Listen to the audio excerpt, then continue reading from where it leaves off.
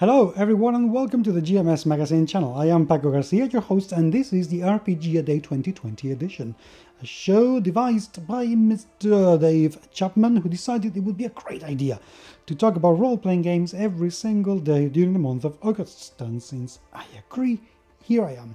Today's prompt is dramatic. You know, this is something that an awful lot of people try to achieve in their games and is slightly simpler than it may seem.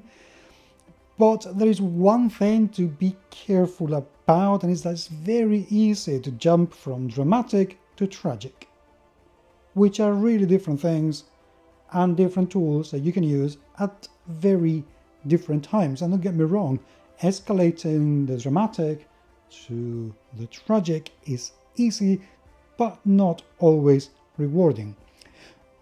To have drama, we need to have at least two very essential elements. One is risk. Without risk, there is no anticipation, there is no trepidation, there is no drama. And the second, and just as important, the potential of loss. Without risking losing something, there is no drama, there is no fear, there is no moment. And those two things are absolutely essential. The thing is that they are also very easy to abuse and very easy to misuse. Adding drama to an adventure or a game session can be something very welcome, but also something that can ruin the mood. If you are having a light-hearted session and suddenly something super dramatic happens, it can be like, we didn't need that. Not today, maybe another time.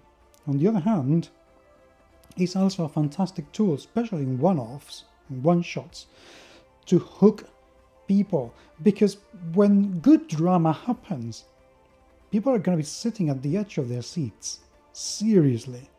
It's a wonderful thing to see that something they're just discovering, they could lose it, and it is within their power to save it, but they don't know if they will be able to.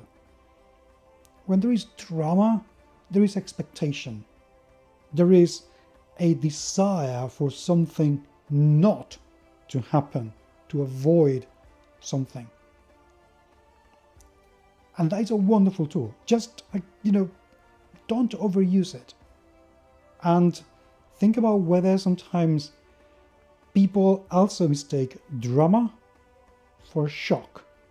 And even though shock value has some value in some places, it really isn't a replacement for good drama. Dramatic things have to be that. Dramatic. Like this video. So, thank you very much indeed for being there. Tomorrow, of course, is going to be another video.